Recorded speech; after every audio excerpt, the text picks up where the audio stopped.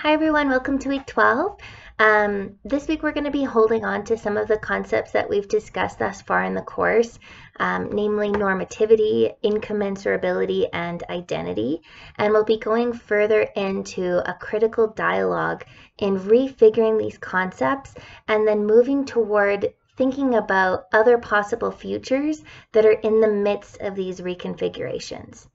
So we've read this week chapter 6 in Alexis Shotwell's book Against Purity, and to begin our discussion this week of this chapter, I'd like to highlight some of her propositions from previous chapters in this book. So she encourages us to think about how we might determine the kind of futures that we want, and how, given the fact that we're already deeply situated and woven within oppressive structures of our current world, that we can't ever stand outside of this current world, how then do we craft worlds radically different than what we already live? So in this way, we need to think in the midst of current normativities, not to expunge ourselves of them, but to notice the ways in which they inform how we operate within them. So we're sort of crafting new worlds, as Shotwell says, in the shell of the old.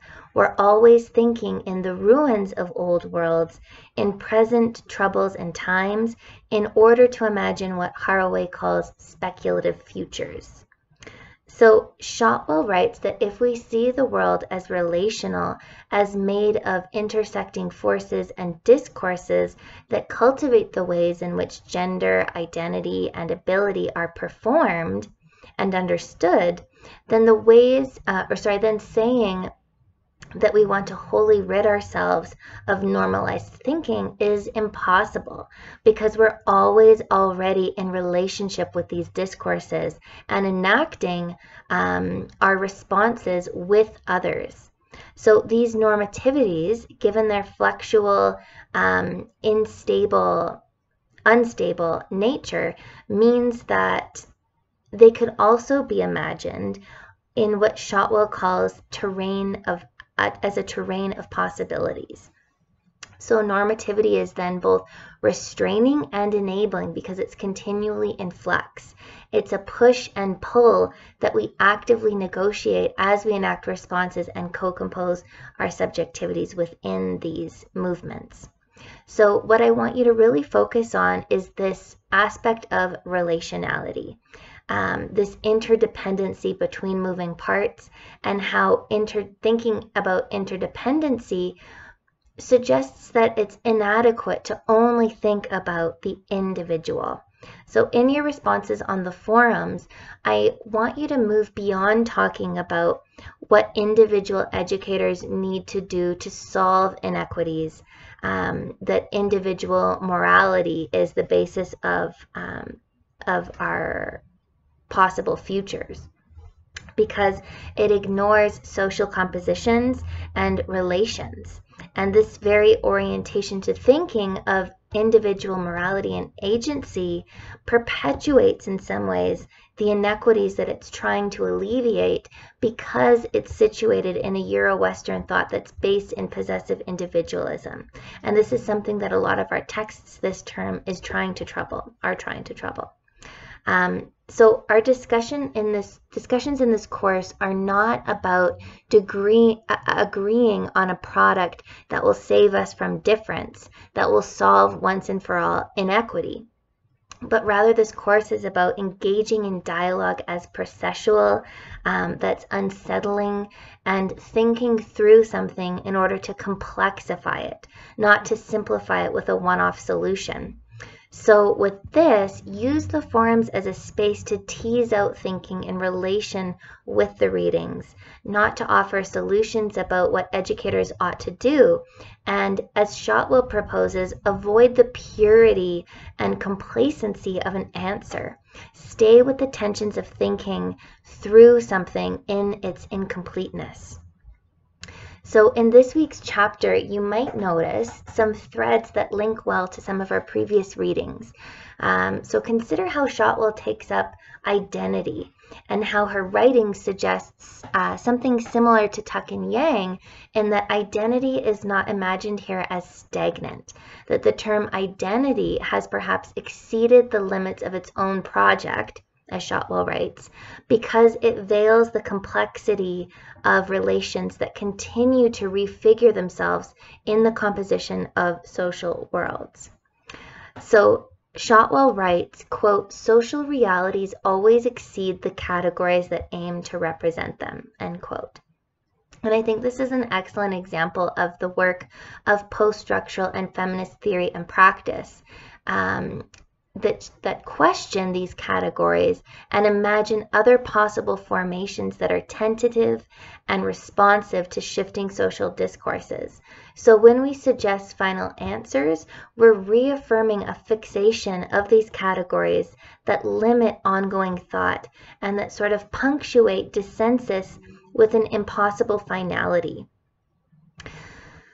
Shotwell also speaks about incommensurability, not as something that's to be avoided, not as something that we want to fully come to know or to fully come to know others in order to value them, but rather, as it's suggested in our previous readings, Shotwell is proposing that holding on to incommensurability, valuing the unknowability of others, is central in sustaining multiplicity and different ways of being. So something to be careful of is this very familiar phrase in education, and I think in our forums it's come up a few times, is this idea that we're all different and that thus makes us the same. That underneath the difference of physical features like skin tone, hair, eye color, etc., we're actually all the same. If there's a big idea that you can take away from this week, please consider this quote by Alexis Shotwell.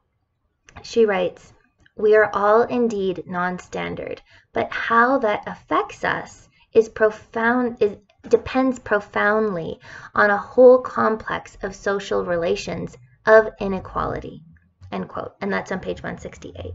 So this means that there is no sameness in how we're affected by norms or oppression. So to say that we're the same underneath it all, or that educators must treat everyone the same, is to ignore power. It's to ignore positionality, histories, and to ignore differences and movement. So it creates futures that are based on the sameness that we're trying to challenge. So how then do we hold on to this responsibility as educators to imagine futures that are speculative, that are not yet, that are perhaps more possible to sustaining difference, futures that are perhaps more livable than the ones in which we currently live? So what kinds of conditions in early childhood education and what kinds of orientations to thinking and being in the world might help us to become more able to respond to difference in ethical ways? How we might hold space to meet another in ways which value difference, in ways which sustain and maintain difference. So on page 179, Shotwell borrows from Sarah Ahmed in writing, quote, "There are many ways of being oriented toward a future, some of which unfurl along an unexpected orientation, some of which deviate from the path laid out for us," end quote. Yet in imagining these paths, we cannot be romantic. We must be, as Shotwell writes, thinking about a wounded flourishing in a way that honors complexity. So I encourage you to stay with this complexity, this sort of idea of wounded flourishing, that there is no purity in your writing, so in your forums and also in your synopsis.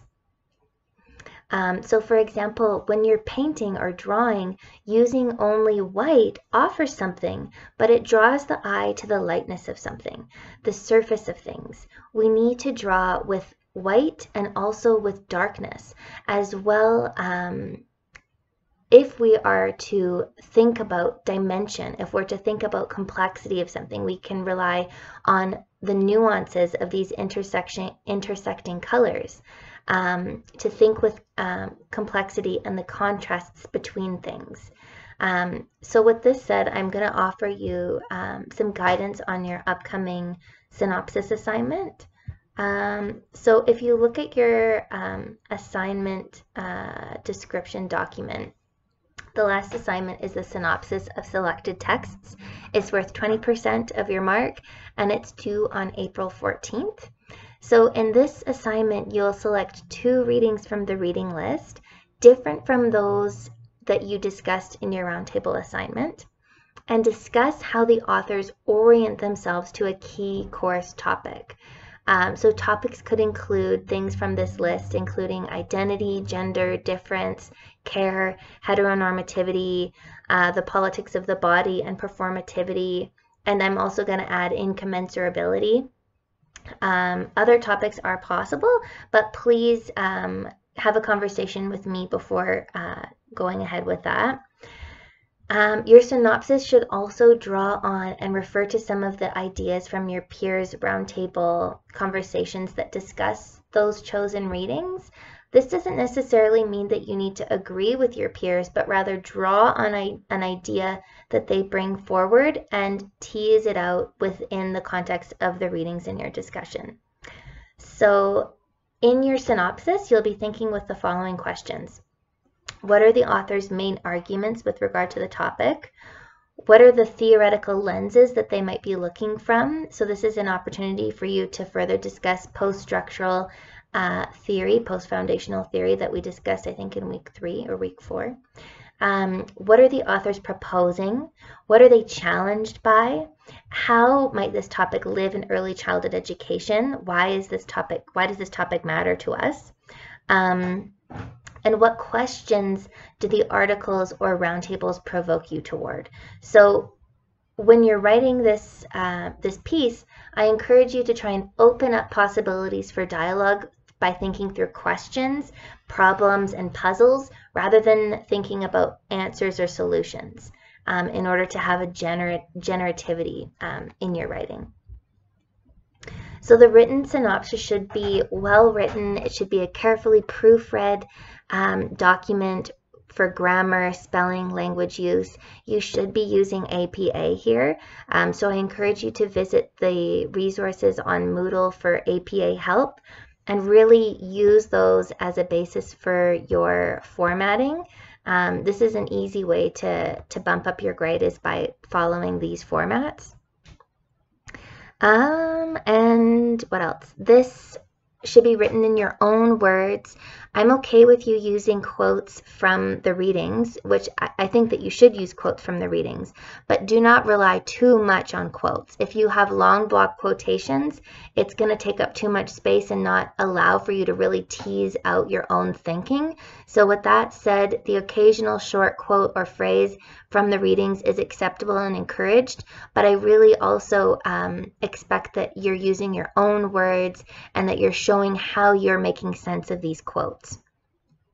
So the synopsis should focus on the quotes that I offered for you, and that you'll be really focusing on the ideas that are proposed from the articles. So this is not necessarily an assignment for you to provide your opinion about the topic, but rather situate your understanding in the context of the literature and demonstrate how you're making sense of the texts. So the written synopsis will be no more than 1,400 words, excluding the title page and references. It'll be double-spaced, Times New Roman and 12-point font, and again, it will follow APA guidelines. So yeah, I think that's about it for this week, everybody. Looking forward to our dialogue in the forums and seeing how you take up this concept of impurity brought forth by Shotwell. Thanks a lot.